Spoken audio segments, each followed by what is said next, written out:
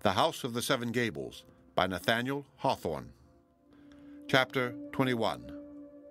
The Departure. The sudden death of so prominent a member of the social world as the Honorable Judge Jaffrey Pynchon created a sensation, at least in the circles more immediately connected with the deceased, which had hardly quite subsided in a fortnight. It may be remarked, however, that of all the events which constitute a person's biography, there is scarcely one, none certainly of anything like a similar importance, to which the world so easily reconciles itself as to his death. In most other cases and contingencies, the individual is present among us, mixed up with the daily revolution of affairs, and affording a definite point for observation. At his decease, there is only a vacancy and a momentary eddy, very small as compared with the apparent magnitude of the ingurgitated object, and a bubble or two ascending out of the black depth and bursting at the surface. As regarded Judge Pynchon, it seemed probable at first blush that the mode of his final departure might give him a larger and longer posthumous vogue than ordinarily attends the memory of a distinguished man. But when it came to be understood, on the highest professional authority, that the event was a natural, and except for some unimportant particulars denoting a slight idiosyncrasy, by no means an unusual form of death, the public, with its customary alacrity, proceeded to forget that he had ever lived. In short, the honorable judge was beginning to be a stale subject before half the county newspapers had found time to put their columns in mourning and publish his exceedingly eulogistic obituary. Nevertheless, creeping darkly through the places which this excellent person had haunted in his lifetime, there was a hidden streak of private talk, such as it would have shocked all decency to speak loudly at the street corners. It is very singular how the fact of a man's death often seems to give people a truer idea of his character, whether for good or evil, than they have ever possessed while he was living and acting among them. Death is so genuine a fact that it excludes falsehood or betrays its emptiness. It is a touchstone that proves the gold and dishonors the baser metal. Could the departed, whoever he may be, return in a week after his decease, he would almost invariably find himself at a higher or lower point than he had formerly occupied on the scale of public appreciation. But the talk, or scandal to which we now allude, had reference to matters of no less old a date than the supposed murder 30 or 40 years ago of the late Judge Pynchon's uncle. The medical opinion with regard to his own recent and regretted decease had almost entirely obviated the idea that a murder was committed in the former case. Yet, as the record showed, there were circumstances irrefragably indicating that some person had gained access to old Jaffrey Pynchon's private apartments at or near the moment of his death. His desk and private drawers in a room contiguous to his bedchamber had been ransacked. Money and valuable articles were missing. There was a bloody handprint on the old man's linen, and, by a powerfully welded chain of deductive evidence, the guilt of the robbery and apparent murder had been fixed on Clifford, then residing with his uncle in the House of the Seven Gables. Whencesoever originating, there now arose a theory that undertook so to account for these circumstances as to exclude the idea of Clifford's agency.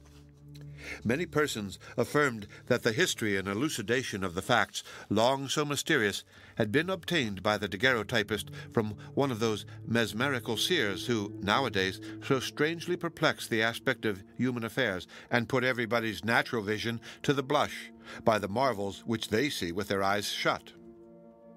According to this version of the story, Judge Pynchon, exemplary as we have portrayed him in our narrative, was in his youth an apparently irreclaimable scapegrace. The brutish, the animal instincts, as is often the case, had been developed earlier than the intellectual qualities and the force of character for which he was afterwards remarkable. He had shown himself wild, dissipated, addicted to low pleasures, little short of ruffianly in his propensities, and recklessly expensive with no other resources than the bounty of his uncle. This course of conduct had alienated the old bachelor's affection once strongly affixed upon him. Now it is averred, but whether on authority available in a court of justice we do not pretend to have investigated, that the young man was tempted by the devil one night to search his uncle's private drawers to which he had unsuspected means of access. While thus criminally occupied, he was startled by the opening of the chamber door. There stood old Jaffrey Pynchon in his nightclothes. The surprise of such a discovery, his agitation, alarm, and horror, brought on by the crisis of a disorder to which the old bachelor had an hereditary liability, he seemed to choke with blood and fell upon the floor, striking his temple a heavy blow against the corner of a table. What was to be done? The old man was surely dead. Assistance would come too late. What a misfortune, indeed, should it come too soon, since his reviving consciousness would bring the recollection of the ignominious offense which he had beheld his nephew in the very act of committing. But he never did revive. With the cool hardihood that always pertained to him, the young man continued his search of the drawers and found a will of recent date in favor of Clifford, which he destroyed, and an older one in his own favor, which he suffered to remain. But before retiring, Jaffrey bethought himself of the evidence in these ransacked drawers that someone had visited the chamber with sinister purposes. Suspicion, unless averted, might fix upon the real offender. In the very presence of the dead man, therefore, he laid a scheme that should free himself at the expense of Clifford, his rival, for whose character he had at once a contempt and a repugnance. It is not probable, be it said, that he acted with any set purpose of involving Clifford in a charge of murder. Knowing that his uncle did not die by violence, it may not have occurred to him in the hurry of the crisis that such an inference might be drawn. But when the affair took this darker aspect, Jaffrey's previous steps had already pledged him to those which remained. So craftily had he arranged the circumstances that, at Clifford's trial, his cousin hardly found it necessary to swear to anything false, but only to withhold the one decisive explanation by refraining to state what he had himself done and witnessed. Thus, Jaffrey Pynchon's inward criminality as regarded Clifford was indeed black and damnable, while its mere outward show and positive commission was the smallest that could possibly consist with so great a sin. This is just the sort of guilt that a man of eminent respectability finds it easiest to dispose of. It was suffered to fade out of sight, or be reckoned in a venial matter in the Honorable Judge Pynchon's long subsequent survey of his own life. He shuffled it aside among the forgotten and forgiven frailties of his youth, and seldom thought of it again. We leave the judge to his repose. He could not be styled fortunate at the hour of death.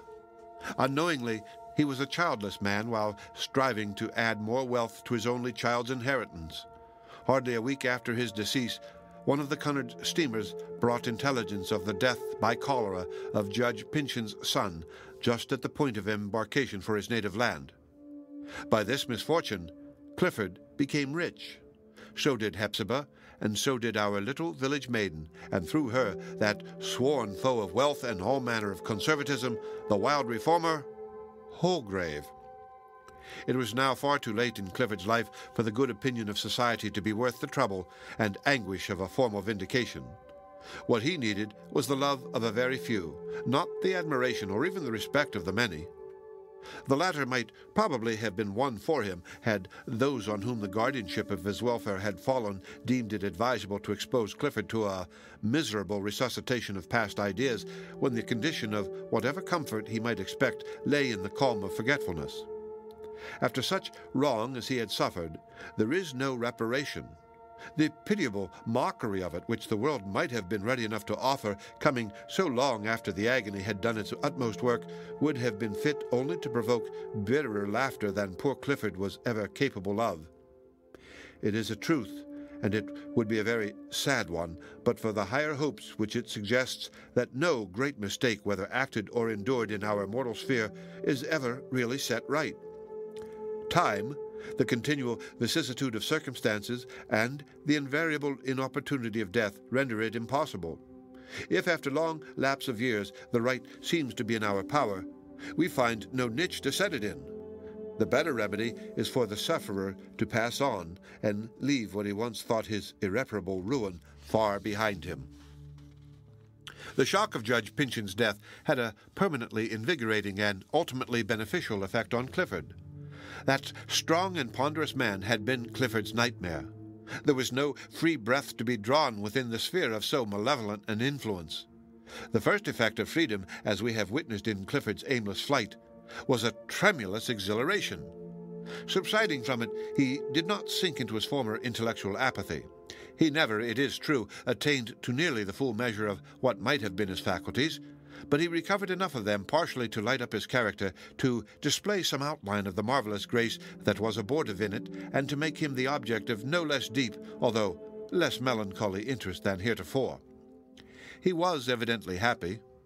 Could we pause to give another picture of his daily life, with all the appliances now at command to gratify his instinct for the beautiful, the garden scenes that seemed so sweet to him would look mean and trivial in comparison.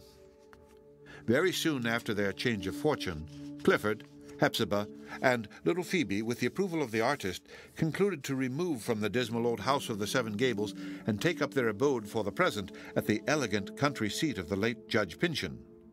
Chanticleer and his family had already been transported thither, where the two hens had forthwith begun an indefatigable process of egg-laying, with an evident design, as a matter of duty and conscience, to continue their illustrious breed under better auspices than for a century past. On the day set for their departure, the principal personages of our story, including good Uncle Venner, were assembled in the parlor. "The country house is certainly a very fine one as far as the plan goes," observed Holgrave as the party were discussing their future arrangements.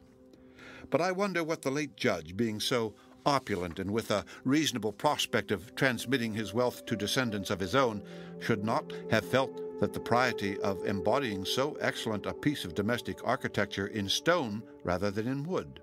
Then every generation of the family might have altered the interior to suit its own taste and convenience, while the exterior, through the lapse of years, might have been adding venerableness to its original beauty, and thus giving that impression of permanence which I consider essential to the happiness of any one moment." "Why," cried Phoebe, gazing into the artist's face with infinite amazement, "how wonderfully your ideas are changed! A house of stone indeed! It is but 2 or 3 weeks ago that you seemed to wish people to live in something as fragile and temporary as a bird's nest." "Ah, Phoebe, I told you how it would be," said the artist, with a half-melancholy laugh. "You find me a conservative already. Little did I think ever to become one. It is especially unpardonable in this dwelling of so much hereditary misfortune, and under the eye of yonder portrait of a model conservative, who, in that very character, rendered himself so long the evil destiny of his race." "That picture," said Clifford, seeming to shrink from its stern glance. "Whenever I look at it, there is an old dreamy recollection haunting me, but keeping just beyond the grasp of my mind. Wealth, it seems to say, boundless wealth, unimaginable wealth. I could fancy that when I was a child or a youth, that portrait had spoken and told me a rich secret, or had held forth its hand with the written record of hidden opulence. But those old matters are so dim with me nowadays. What could this dream have been?" "Perhaps I can recall it," answered Holgrave. "See, there are 100 chances to 1 that no person unacquainted with the secret would ever touch this spring." "A secret spring!" cried Clifford. "Ah, I remember now. I did discover it one summer afternoon when I was idling and dreaming about the house long, long ago. But the mystery escapes me." The artist put his finger on the contrivance to which he had referred. In former days, the effect would probably have been to cause the picture to start forward, but in so long a period of concealment, the machinery had been eaten through with rust, so that, at Holgrave's pressure, the portrait, frame and all, tumbled suddenly from its position and lay face downward on the floor. A recess in the wall was thus brought to light, in which lay an object so covered with a century's dust that it could not immediately be recognized as a folded sheet of parchment. Holgrave opened it, and displayed an ancient deed, signed with the hieroglyphics of several Indian sagamores, and conveying to Colonel Pyncheon and his heirs forever a vast extent of territory at the eastward. This is the very parchment, the attempt to recover which cost the beautiful Alice Pyncheon her happiness and life, said the artist, alluding to his legend. "It is what the Pinchins sought in vain while it was valuable, and now that they find the treasure, it has long been worthless." "Poor cousin Jaffrey! This is what deceived him," exclaimed Hepzibah. "When they were younger together, Clifford probably made a kind of fairy tale of this discovery. He was always dreaming hither and thither about the house and lighting up its dark corners with beautiful stories. And poor Jaffrey, who took hold of everything as if it were real, thought my brother had found out his uncle's wealth. He died with this delusion in his mind." "But," said Phoebe, apart to Holgrave, "how come you to know the secret?" "My dearest Phoebe," said Holgrave, "how will it please you to assume the name of Maul? As for the secret, it is the only inheritance that has come down to me from my ancestors. You should have known sooner, only that I was afraid of frightening you away, that, in this long drama of wrong and retribution, I represent the old wizard, and am probably as much of a wizard as ever he was. The son of the executed Matthew Maul, while building this house, took the opportunity to construct that recess and hide away the Indian deed on which depended the immense land claim of the Pinchins. Thus, they bartered their eastern territory for Maul's garden ground." "And now," said Uncle Venner, "I suppose their whole claim is not worth one man's share in my farm yonder." "Uncle Venner," cried Phoebe, taking the patched philosopher's hand, "you must never talk any more about your farm. You shall never go there as long as you live. There is a cottage in our garden, the prettiest little yellowish-brown cottage you ever saw, and the sweetest-looking place, for it looks just as if it were made of gingerbread, and we are going to fit it up and furnish it on purpose for you. And you shall do nothing but what you choose, and shall be as happy as the day is long, and shall keep Cousin Clifford in spirits with the wisdom and pleasantness which is always dripping from your lips." "Ah, my dear child," quoth Uncle Venner, quite overcome, "if you were to speak to a young man as you do to an old one, his chance of keeping his heart another minute would not be worth one of the buttons on my waistcoat. And soul alive, that great sigh which you made me heave has burst off the very last of them. But never mind, it was the happiest sigh I ever did heave, and it seems as if I must have drawn in a gulp of heavenly breath to make it with. Well, well, Miss Phoebe, they'll miss me in the gardens hereabouts, and around by the back doors and Pinchin Street, I'm afraid, will look hardly the same without old Uncle Venner, who remembers it with a mowing field on one side and the garden of the Seven Gables on the other. But either I must go to your country seat, or you must come to my farm. That's one of two things certain, and I leave you to choose which." "Oh, come with us, by all means, Uncle Venner," said Clifford, who had a remarkable enjoyment of the old man's mellow, quiet, and simple spirit. "I want you always to be within 5 minutes' saunter of my chair. You are the only philosopher I ever knew of whose wisdom has not a drop of bitter essence at the bottom." "Dear me," cried Uncle Venner, beginning partly to realize what manner of man he was. "And yet folks used to set me down among the simple ones in my younger days. But I suppose I am like a Roxbury russet, a great deal the better the longer I can be kept. Yes, and my words of wisdom that you and Phoebe tell me of are like the golden dandelions which never grow in the hot months, but may be seen glistening among the withered grass and under the dry leaves sometimes as late as December. And you are welcome, friends, to my mess of dandelions if there were twice as many." A plain but handsome dark green barouche had now drawn up in front of the ruinous portal of the old mansion house. The party came forth and, with the exception of good Uncle Venner, who was to follow in a few days, proceeded to take their places. They were chatting and laughing very pleasantly together, and, as proves to be often the case at moments when we ought to palpitate with sensibility, Clifford and Hepzibah bade a final farewell to the abode of their forefathers with hardly more emotion than if they had made it their arrangement to return thither at tea-time. Several children were drawn to the spot by so unusual a spectacle as the barouche and a pair of gray horses. Recognizing little Ned Higgins among them, Hepzibah put her hand into her pocket and presented the urchin, her earliest and staunchest customer, with silver enough to people the Domdaniel cavern of his interior with as various a procession of quadrupeds as passed into the ark. Two men were passing just as the barouche drove off. "Well, Dixie," said one of them, "what do you think of this? My wife kept a cent shop 3 months and lost $5 on her outlay. Old maid Pinchin has been in trade just as long and rides off in her carriage with a couple of 100,000, reckoning her share and Clifford's and Phoebe's, and some say twice as much. If you choose to call it luck, it is all very well. But if we are to take it as the will of Providence, why, I can't exactly fathom it." "Pretty good business," quoth the sagacious Dixie. "Pretty good business." Moll's Well, all this time, though left in solitude, was throwing up a succession of kaleidoscopic pictures in which a gifted eye might have seen foreshadowed the coming fortunes of Hepzibah and Clifford and the descendant of the legendary wizard and the village maiden over whom he had thrown love's web of sorcery.